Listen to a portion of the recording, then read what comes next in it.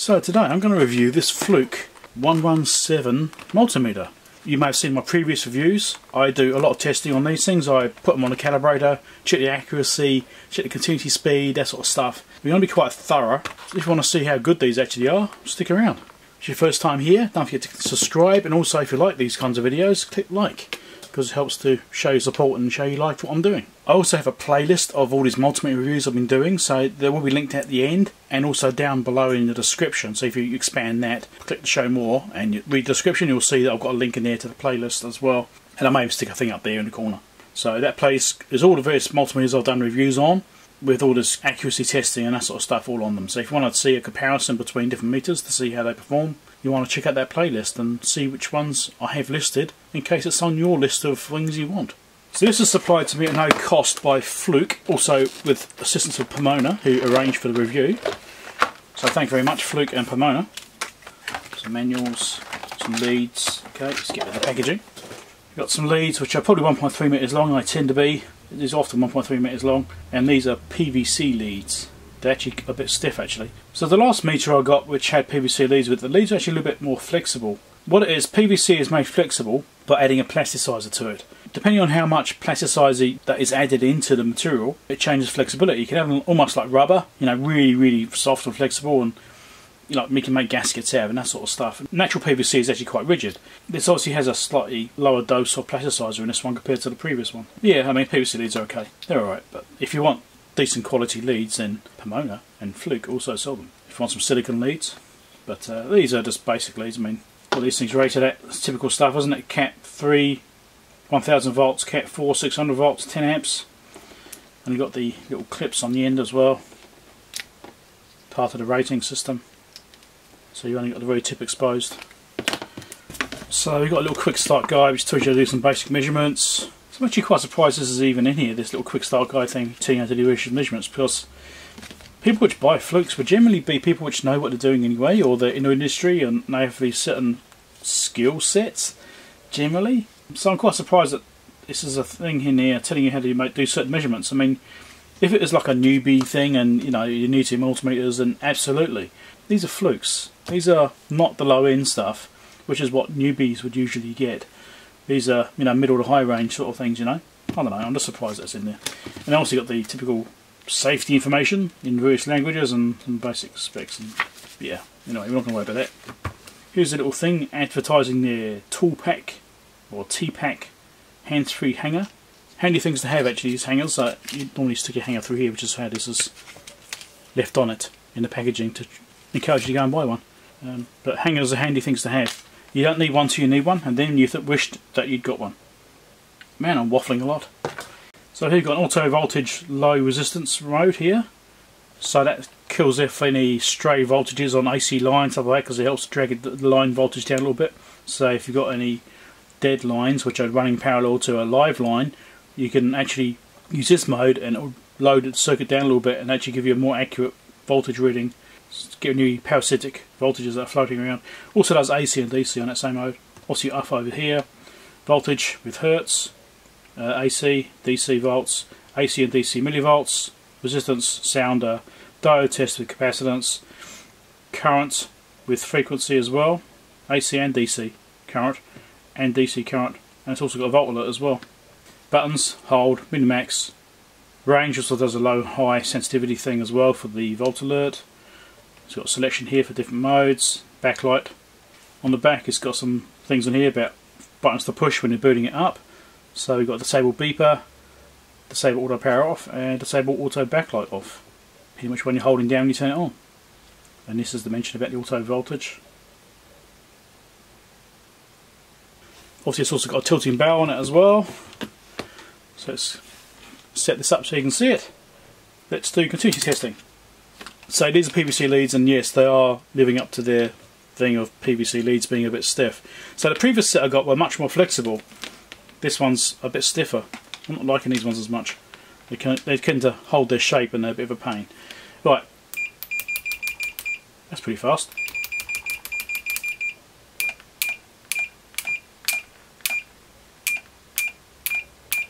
Yeah, that is really fast, and it is latching as well. So even with these factory leads with no cleaning, it's really fast. It's basically instant. I'm not sure I can actually make that miss. That's good. Diode mode, does that beep as well? Yes it does. So I've got my other Fluke over here. Let's just check the voltage on the diode mode. About 2.5 volts almost. So this thing has this volt alert thing over here. Well, look at that.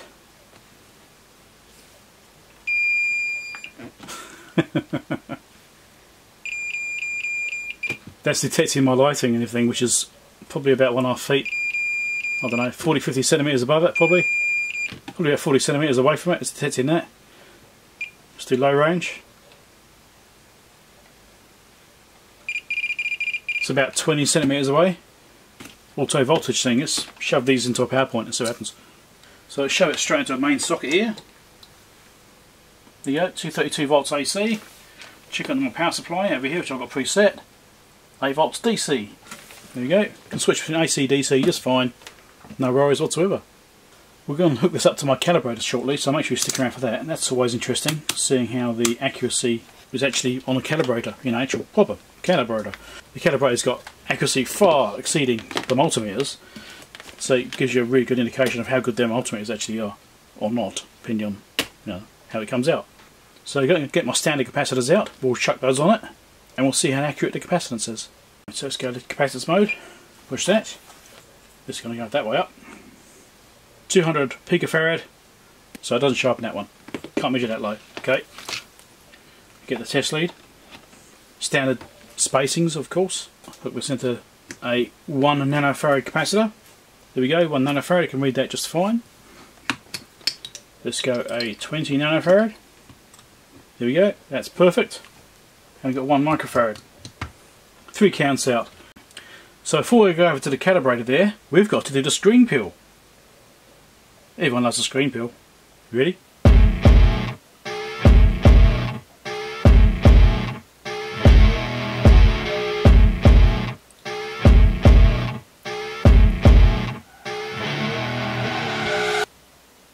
Oh yeah. Right, let's get to the calibrator. To the calibrator. So here we are at the calibrator. I'm going to do the DC volts range first, and we'll obviously go through AC volts and resistance and so on as well. 1 volts, which is what it defaults to. 1 volt, perfect. 1 millivolts, perfect. 10 millivolts, perfect. 1 millivolt, perfect. Let's do 10 volts, perfect. 100 volts, perfect.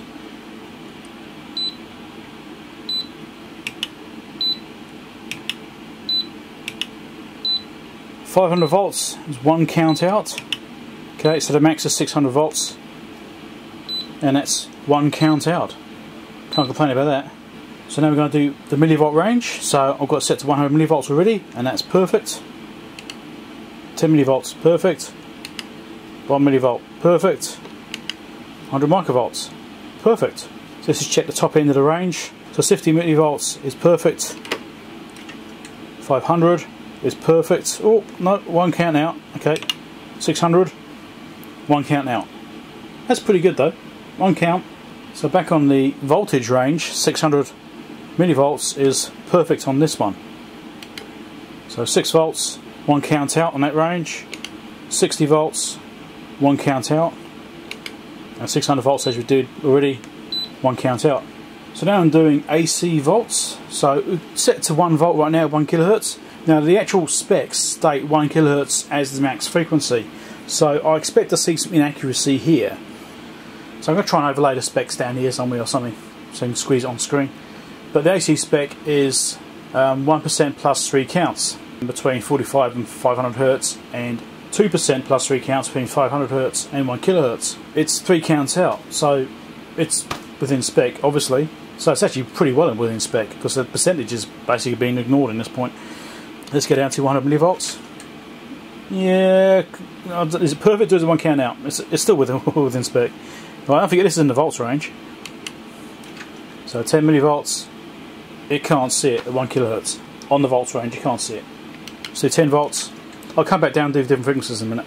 Going to go right up to 1 kilohertz, then I'll do 500, then I'll probably do 50, something like that. So 10 volts is 1 count out, maybe 2, well within spec.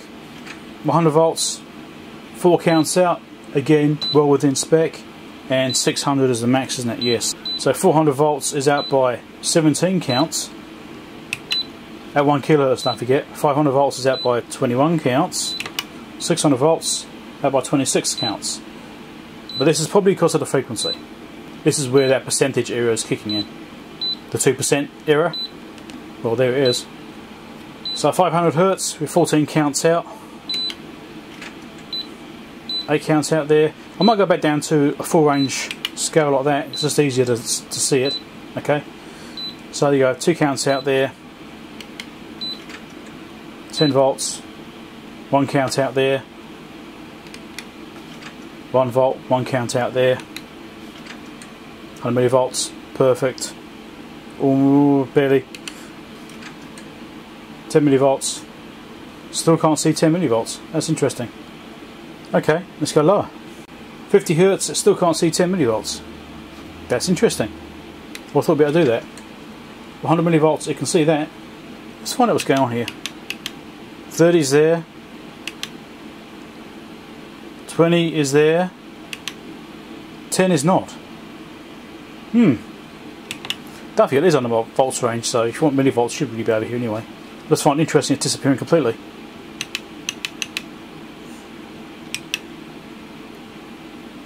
Yeah, about 18.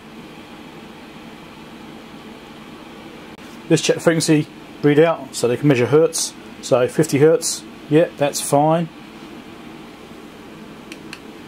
500 hertz, that's fine. It can do 5 kilohertz. It was over here, but we'll do 50 kilohertz. Can't do 500 kilohertz. Okay, you can do 90 kilohertz. Means you can probably do it up to 100. There you go, 99 kilohertz. You can do that. So yeah, so 100 kilohertz max. So I do millivolts AC now. So I do 100 millivolts, and that's perfect. 10 millivolts. The mythical 10 millivolts, and that is perfect. 1 millivolt, and it can't see it. Interesting. At 1 kilohertz. Let's change frequencies. So even at 100 hertz, it still can't see that 1 millivolt reading. That is actually surprising. I would have thought it could read that. So let's go back up to 10 millivolts, which you can see, and we'll bring it down until it loses it. 2. That's about 18 in the other one, wasn't it? Yeah, there we go, look. 1.8 millivolts, it's dropping off. So it looks like the bottom end calibration isn't quite right. Anyway, okay. So if you want to measure anything less than 2 millivolts, you got a problem. Realistically, is this going to matter? Probably not. So now let's do current measurements. So I've got this set to DC milliamps. Do 1 milliamp, and I'm seeing 1 milliamp on the meter here. No problem whatsoever. Do 10 milliamps, fine, it's perfect. 100 milliamps, perfect. 1 amp, pretty much perfect. Let's go right to the top. 1.899, so that's 1 count out. So in this AC range here, it's AC and DC. Right, so we can actually see the DC offset at the same time. But only to a point, so I've got 100 milliamps coming out now, and we're seeing 65, so it does tend to roll off. We go down to 10 milliamps with that DC offset there. Yeah, it kind of disappears. Alright, let's do the AC now. So I'm currently doing 1 milliamp AC, not showing up. Let's do 10 milliamps. That's not showing up either. So 100 hertz. 100 milliamps, that shows up. That's perfect. So 1 amp, pretty much perfect. 1 count down, I suppose you could say. That is 1 count out. So when you turn the dial around away from the current range, it warns you about the leads, but that's about it. This little thing flicks up on the display. So let's do resistance, check that one out. So I've got my Fluke calibrator here, I'm using this one now. Although the Datron can do it as well, I thought it was just appropriate that I'm using the Fluke 5450A to test the Fluke multimeter. It seems like the right thing to do, doesn't it? I've currently got that set to a short, and if I short on the multimeter itself, you can see it goes down to 0 ohms, so that's fine. The error is purely in the leads and the input circuitry of this thing. Alright, so that's why you see 0.3 there. If I do 2-wire compensation, it's obviously going to be a bit closer. So, because we're only obviously doing 2 wires. So let's do a 1 ohm, give 1.2 ohms versus 1.17, so that's basically right. There you go, 10 ohms, very close, couple of counts out maybe. When you're doing 2-wire measurements, it's really hard to actually get a decent measurement from it because of just the nature of it. Because you've got current running through these cables and you get a voltage drop and that sort of stuff. So 4-wire is much more accurate if you're trying to do precision stuff like low ohms. But obviously this is 2-wire, so we have to live with a bit of inaccuracy. 100 ohms, about 1 count out or so. 1K, this is where the lead and stuff starts to become irrelevant. And there we are, we're getting a much better reading there now. That's almost perfect. 10K is perfect. 100K is perfect. 1 meg is perfect. 10 meg. 10 meg is basically perfect. 100 meg it can't do because it only goes up to 60 meg. Don't forget to click like and subscribe. These things down here. So this has got a rubber bumper on it. We're going to do the teardown now. I'm going to pull the thing apart and have a look inside. Check the build quality is like. So rubber bumper. That comes off. Looks a bit different with that, doesn't it? So it's also got this dial here, so I should mention this. It's actually designed, so it's got a cutout on the side there. So you can actually hold it with one hand and do the meter one-handed whilst obviously probing the other hand. That's quite a nice feature. That's why it's got this textured edge around here. Battery compartment. Feels like a metal threaded insert. It is. Oh, there we go. So it's like a little 9-volt battery holder, and that'll just sit in there. And it's designed so you can't put the battery in backwards. You can only go one way. Okay, yeah, that did kind of have to come out, I think. I probably could have got away with leaving it in actually, but that's fine. But yep, metal threaded insert. Let's check these screws here. Take these out. These are not metal threaded. These are just plastic screws. You shouldn't have to get inside it unless you blow the fuse, pretty much. So yeah, if you blow the fuse, yeah, you're doing something wrong, or you're having a bad day. That happens too. Right, let's try and get this out of there. Here we go. So it's got this massive blast shield around the edge here. This is a nice high ridge, which actually is sandwiched inside this slot here. So it's like triple layered. So that is really strong. That's good. As you'd expect from Fluke, high quality, high safety standards. So let's have a close look at this thing.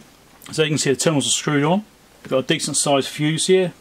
So decent rating on it.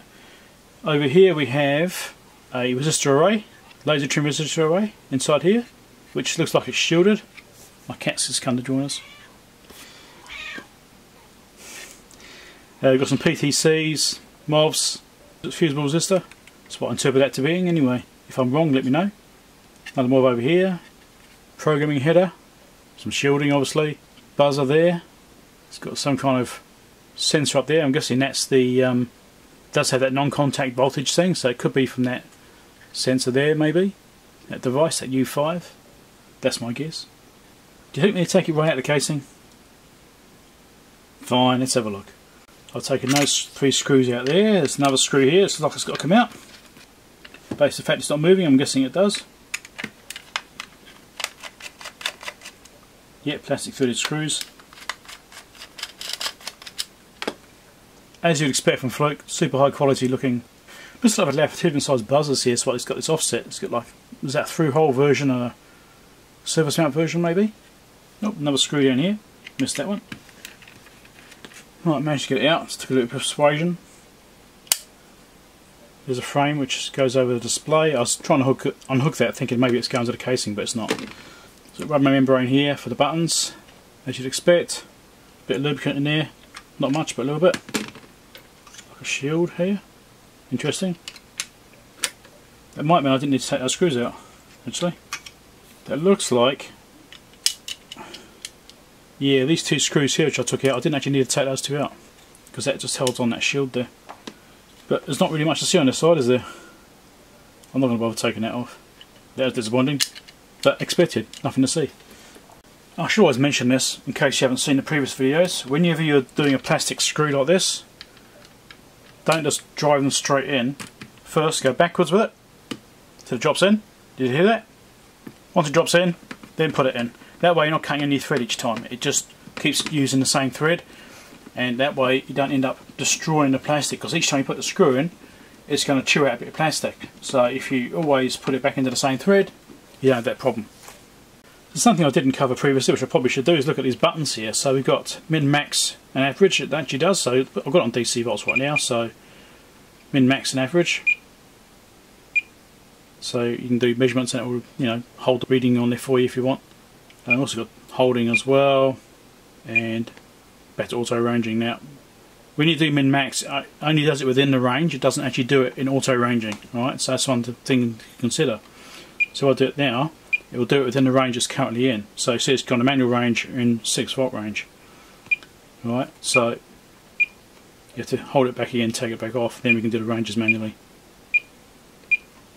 And backlight, that works fine. Probably can't see it too well because of my lighting here, but that's working alright. If you've got dim lighting situation, that'll work for you just fine. Again, thank you very much Fluke and Pomona for sponsoring the video and giving me this thing for free. Much appreciated. Don't forget to click like and subscribe, and check out the playlist at the end where I'll have all the other multimeter reviews. If you're looking for a multimeter, if you're a hobbyist or not, it doesn't have to be a Fluke, I've got other ones as well, but check all those out because it depends on your budget. If you can stretch to a Fluke, I'd recommend you getting a Fluke. If you don't have the budget for a Fluke, then that's fine. I've got some other meters there which I've also reviewed which might be suitable for you. There's a playlist here for the multimeter reviews. There's a playlist here that YouTube thinks you might be interested in. There's a subscribe link here if you're not already subscribed, and over here is a Patreon support link if you'd like to help support the channel and help me to get more things to review and more things to fix. Catch you later.